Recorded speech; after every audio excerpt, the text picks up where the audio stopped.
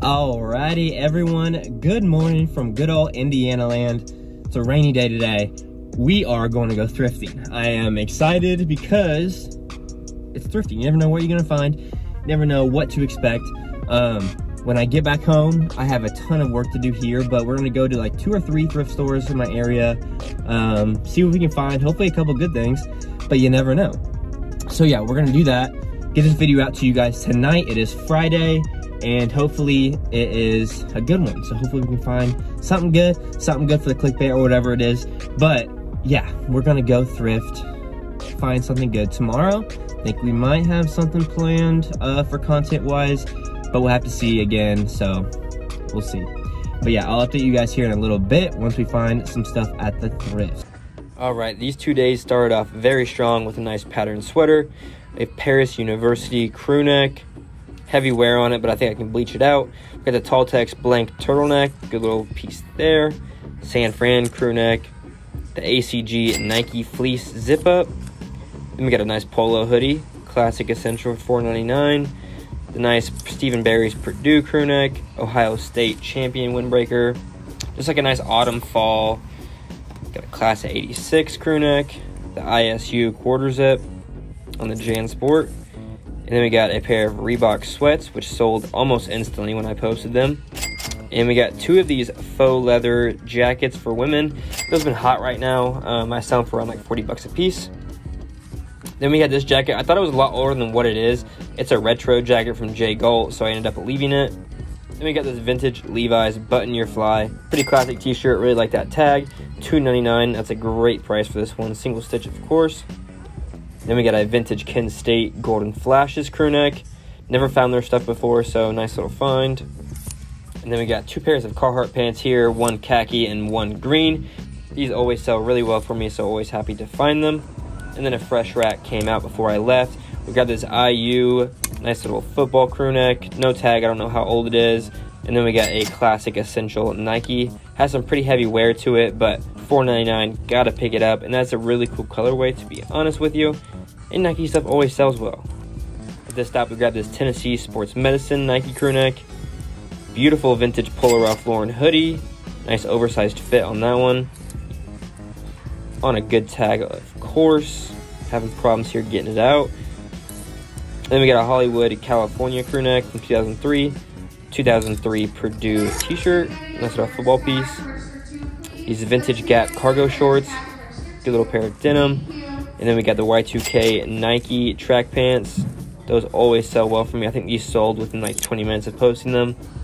Got the Adidas. Nice little front and back hit on that one. Then an Abercrombie hoodie. You need to keep a lookout for these because they do sell well.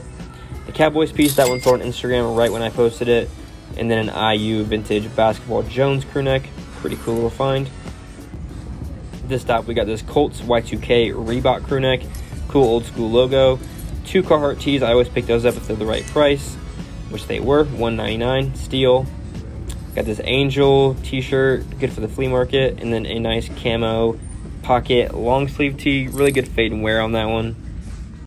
And then at the flea market, we found this beautiful Crown Royal faded out purple NASCAR jacket. These sell really well for like $150 to $200. This one has a little bit of damage and stuff like that, but I paid up for it, but I'm fine with that one. This one's really cool, and I've never had this jacket before in my personal collection, so if it fits, I may keep. We also picked up this really cool Y2K Nike hoodie, just a classic little center swoosh design, got some good wear and fade on it.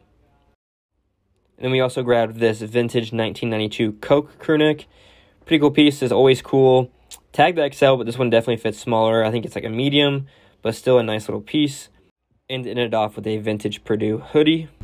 All right, everyone. Good morning. It is Monday. I am currently packing orders, but my post guy just knocked on the door and dropped off a package, so I wanted to show you guys what it is because it is a cool one. Now, first thing real quick before I notice what this package is, I have not touched this. I know exactly what package this is, just based off the person that sent it, but this is how the post guy handed it to me, and he said, he's like, I don't know, when I got it from the post office this morning, that's exactly how it was. But he's like, I promise I didn't open it. And I'm like, okay. But then I noticed the person that sent this box paid $12.45 to ship me one item that probably weighs a pound. like just at a pound. That's ridiculous. He is from Connecticut. It would probably cost me $7 to ship what he sent me. This just goes to show you guys, you can save so much money just with like little life hacks. He could have shipped this out. I would have rolled this puppy up, compacted it in to a normal size poly mailer. He decided to send it to me in a 10 by 14 size box, which, I mean, whatever. I'm not paying for the shipping. He did. I think I paid like $7 or $8 to ship it, which is what it should have cost. But when I saw that, I'm like, and he also went to the post office and did it, and y'all can't do that. I'm telling you, you spend way too much money doing that. But here's a little sneak peek. The beautiful Patagonia deep pile. This colorway is amazing. Oh God, it smells terribly though. It smells like curry food. Patagonia tag right there, men's XL. The measurements based off what he put on this thing would fit me perfectly. And whew, God dang, I'm really upset I was gonna wear that today, but I cannot wear that. It reeks like he went out to like an Indian restaurant and just ate a ton of curry in it. But yeah, that was a quick little thing I wanted to show you guys that I picked up. And just to show you the shipping cost, I mean, that's ridiculous to pay that much to ship that item. And real quickly, I'm gonna cut this and show you how much I would pay. I'll type in his address on my thing and you guys can see how much I would pay for that item compared to what he paid. And hopefully the guy that sent me this is watching this video and is gonna learn something right here. But let me show you. All right, I'm not gonna show this guy's address, but literally UPS and USPS are the exact same price. You can tell I just cleaned my computer. There's a little thing right there, but $608 for this exact package is just more than half of what he paid. And it's just a penny more to ship with USPS. So yeah, just wanted to show you guys that and how you can save so much money just with shipping. All right, back at the Thrifts, we get this nice vintage Nike Michigan football jersey with the classic little Champion Essential crew neck, the Harley Davidson tank top with a vintage Penn State crew neck, which always sells well. And then we get a Ball State University little Y2K piece. This stop, we found two really nice, pretty much like new Nike soccer jerseys. Really good time for those right now with a BJ Penn, nice little Y2K piece. We got a Harley Davidson t-shirt with a nice little back hit, and then a Denver, Colorado crew neck, a vintage striped cardigan, pretty wild pattern. With my hometown piece, these go in the flea market and sell pretty well for me. And then we get a Carhartt flannel with a camo jacket, and then an LL Bean corduroy button-up with a Y2K Purdue hoodie on the back. Really good fade on that one. This stop, we got two pairs of these smaller size Miss Me's. I think they're girls size. But for $5.99, I think I can get them at least around like 30 to 40 bucks for both. And then we got a Lee jacket, nice little 70s, 80s kids piece with an 80s Tonka Tough little kids piece as well. I thought those were really cool and just really nice colors. A kid's IU hoodie. And then we got a 70s, 80s little buffalo plaid flannel. Two nice sweaters with good patterns. This one's a golf one right here.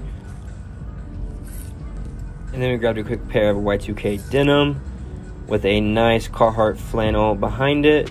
We also grabbed two packs of the velvet hangers for $2 a piece.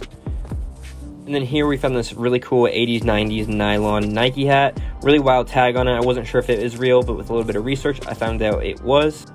And then we also grabbed these 90s Wilson's leather and the M. Julian tag. These sell for anywhere from around like $100. I picked them up even though they do have a little bit of damage. I'm going to try to repair it and make them look good again. And heck, I only paid $10 for them, so I think it's worth the risk to get the 100. Alright guys, back in the office, and we're going to close this video out for you guys. If you see anything in here that you like, you can check out my Depop right here. I have 700 plus items always posted, and I post every day on there. And if you see something in the video that's not on my Depop yet, message me on Instagram. I can either tell you where it's going to the flea market or what it is. And if you don't live close to check out the flea market, then you can purchase it through Instagram right here. The love on all these past videos has been amazing, and I appreciate it so much. You guys have just been absolutely killing it, and I'm blown away by it. But yeah, I will catch you guys on Wednesday with a new video. We're going to hit more thrifts the rest of this week and hopefully get a lot of good content for you guys and some really cool finds. But yeah, I'll see you guys on Wednesday. Peace.